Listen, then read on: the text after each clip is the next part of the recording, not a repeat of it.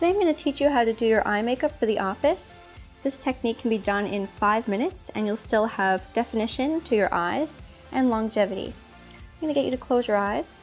So I'm starting with a vanilla colored eyeshadow. This one has no shimmer, it's completely matte. And I'm applying it all over the eyelid, right up to the brow bone.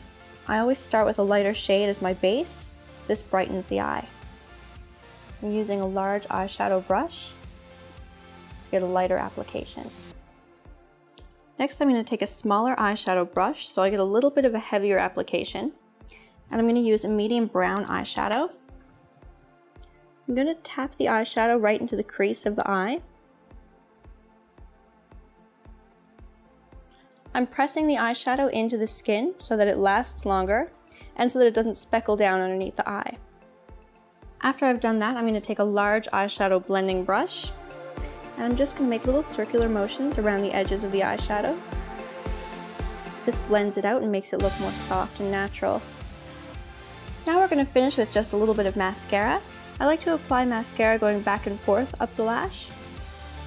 This gives you more volume. And now you have perfect eye makeup for the office.